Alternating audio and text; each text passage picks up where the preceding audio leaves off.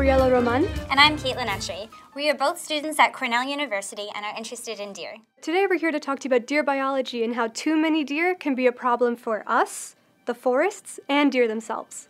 Deer are a wildlife success story. They are very abundant across North America today, but that wasn't always the case.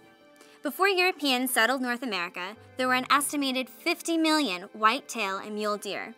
But unregulated hunting and mass slaughter of deer for their hides, like this one here, brought deer numbers down to just 350,000 by 1908.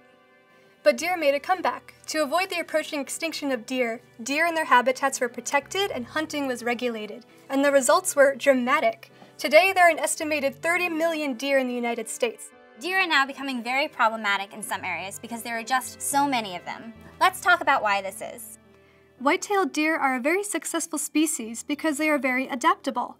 They can live in many different climates, from the temperate forests of New England, to the Sonoran Desert, to the tropical regions, and now they are increasingly common in suburban areas too.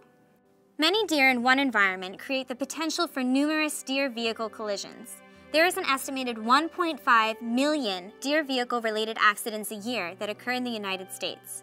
This is very dangerous in regards to the safety of both humans and deer. Areas with very high deer populations often have high numbers of deer with broken limbs due to car collisions, like this doe. But too many deer can also cause problems for their own natural habitats. Deer can be picky eaters. They prefer certain foods and will eat them first. The eating habits of deer can create serious problems for forests. Because deer eat food found in both forests and in fields, deer prefer edge habitats, such as where a forest meets a field. A forest can support fewer deer than a suburban area can. This is mainly because the suburbs have better food and more edge habitats. Forests are made of layers. Young trees sprout from the forest floor, grow up through the understory, and become big, tall, adult trees. When trees are very young and only a few feet tall, they are susceptible to deer browse because deer can reach them. Deer like to eat the leaves and buds of several species of trees, such as red maples. If there are too many deer walking through a forest, they can eat the young red maple trees until the trees die. This decreases not only the number of trees in a forest, but also the diversity of tree species in a forest. Less species diversity in a forest means less habitat, and habitat loss is the #1 cause for extinction. Just like humans, deer need food, water, and shelter to survive. But when you have so many deer in one area, they will all go for the same resources, and these resources will eventually run out.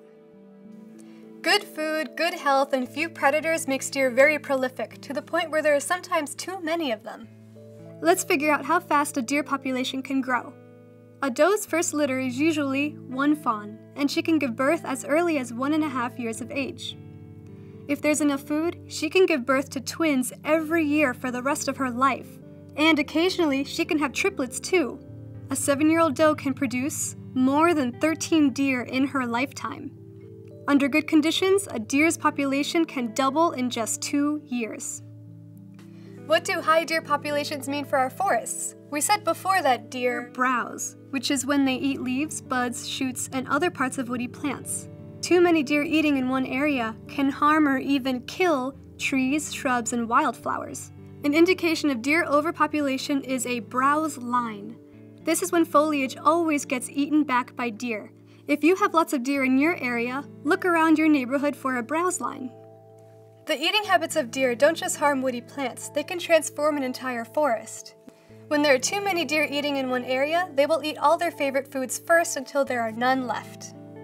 More edge habitats are created by suburbs through the clearing of forests to make room for houses and roads. The clearing of wooded areas in order to build houses or roads breaks up a forest, which therefore creates more edges, which deer use to find food. Suburban areas provide lots of food sources for deer. Gardens, compost piles, and bird feeders are all tasty foods. Sometimes people hand feed deer. Also, there are fewer predators in suburban areas. Suburban areas provide safe havens for deer where they can thrive, and with a combination of their populations growing and human land development increasing, humans and deer are now living together. Deer are a common sight in some suburban areas more and more these days. They are seen napping on front lawns, crossing streets, and even approaching people. It's fantastic to see such beautiful wildlife up close and right near our homes. But when there are too many deer in a suburban environment, deer and humans collide, literally. Lyme disease is a nasty illness transmitted by ticks, which are bloodsuckers and feed on large animals such as deer and people. Lyme disease is spreading quickly through the northeastern United States because deer populations are spreading too. The best way to avoid Lyme disease is to avoid ticks, especially if you're in an area with lots of deer. This means not brushing up against tall grass and branches. And if you do, always check your body for ticks afterwards. This is me when I was 5. This is exactly what not to do when approaching deer, despite how cute they may look.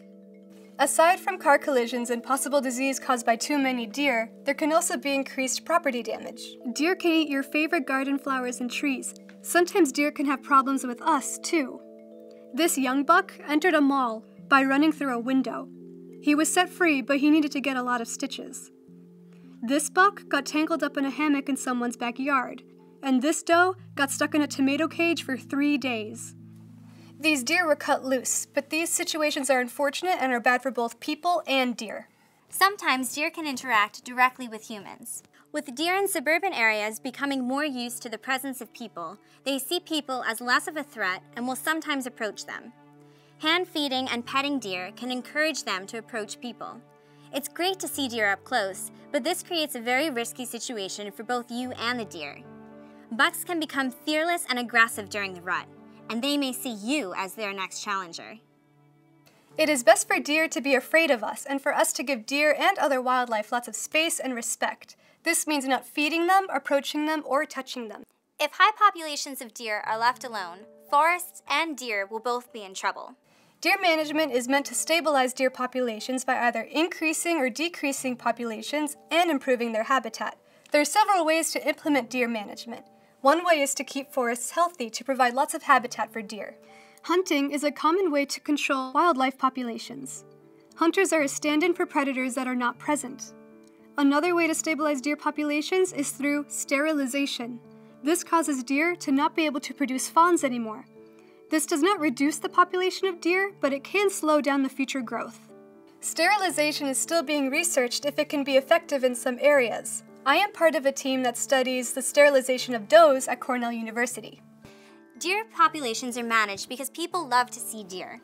We want to live in harmony with healthy deer and their habitat. As our own territories spread through land development and forest fragmentation, we encroach on the territory of deer.